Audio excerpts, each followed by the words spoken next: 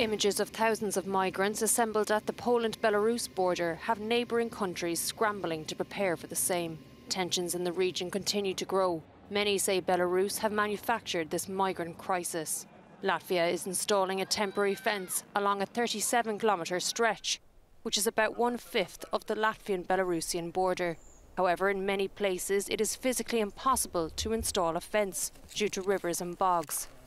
So far, no migrant has attempted to cross it.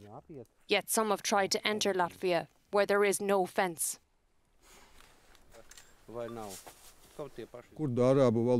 On speakers, we play loud announcements in Kurdish, Arabic, English and Russian that entering the territory of Latvia illegally is subject to criminal liability. Most of the time it is enough, and it's hoped they will return voluntarily. In Lithuania, there have been claims that its border guards are using dogs to keep migrants away. This accusation has been made by the Belarus State Border Committee, which also issued unverified footage. Lithuanian officials have strongly denied the allegations. Meanwhile, Lithuania's foreign minister has criticised Germany for initiating talks with the Belarusian president. Talks with Lukashenko are talks with a dictator. He wants to legitimize himself.